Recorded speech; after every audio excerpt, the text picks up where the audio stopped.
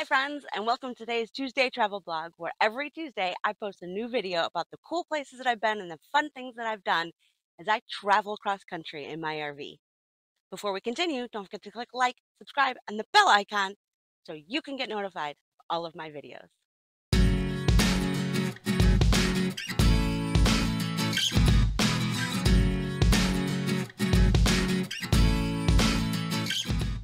Today's Tuesday travel blog comes to you from the Tabasco Manufacturing Company, located here on Avery Island in Louisiana.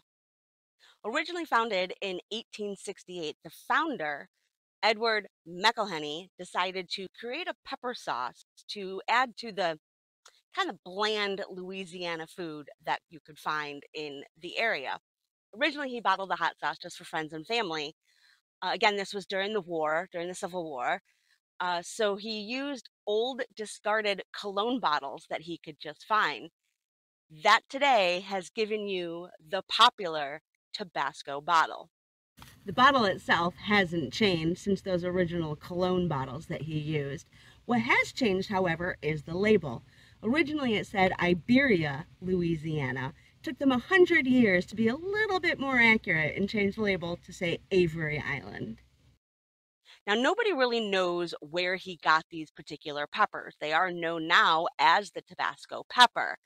There are rumors that he got them from somebody local in Louisiana, somebody from Mexico.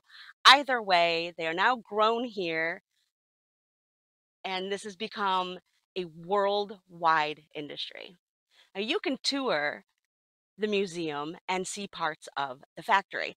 The tour starts in the museum that talks about the history of the company, how he came about bottling, pop culture, how it's kind of grown into something just absolutely amazing and worldwide today. You can go into the greenhouse and see the Tabasco peppers for yourself. And you can view the barrel warehouse. So they do use a white oak barrel after they create the mash from basically the pepper with a little bit of salt on it.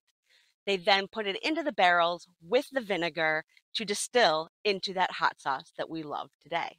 And the tour is self-guided, so from there you can go into areas that show you the assembly line, the packaging area. Now, I am here on a Saturday, so none of these things are operational, but it is very neat to be able to see it and to kind of walk through this tour and get this idea of this global phenomenon. So what a lot of people don't realize is that the Tabasco company sits here on Avery Island, which used to be a salt mine. So about 8 miles deep are the salt flats. The recipe has not changed since the beginning.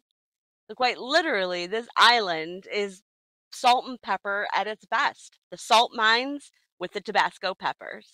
And in order for it to be bottled to get to your table, not only does it go through rigorous testing in the lab, there's also a panel of taste testers that taste test every batch before it gets bottled and shipped out. The country store has a tasting bar, or you can go into the restaurant and sit down and do your own tasting, which is what I did. So I laid out in front of me all the flavors that they currently have, taste tested each single one of them, eliminated the ones that I don't like, which you can see here. Quickly determined that I am a fan, of course, of the original. I also really enjoyed their habanero and their scorpion.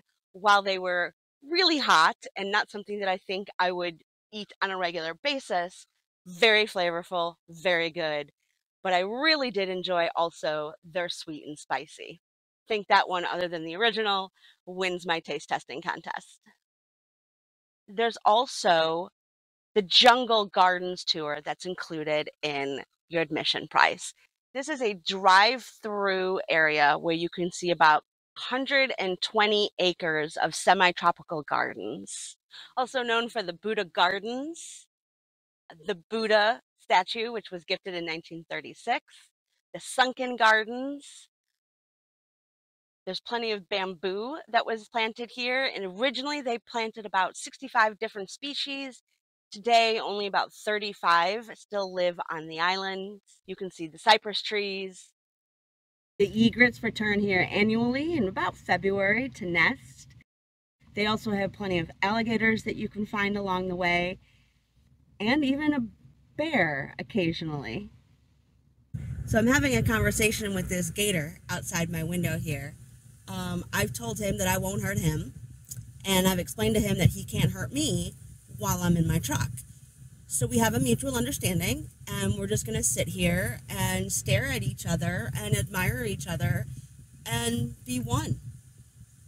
Me and this gator. I'm going to name him Tabasco.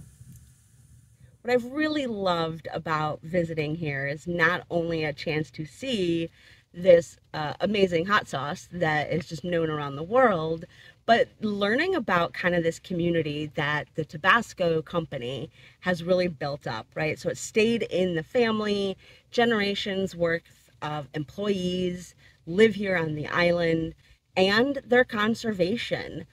This island is beautiful with the waters, as you can see behind me. Just being able to see this entire area really makes me feel better about this company as a whole.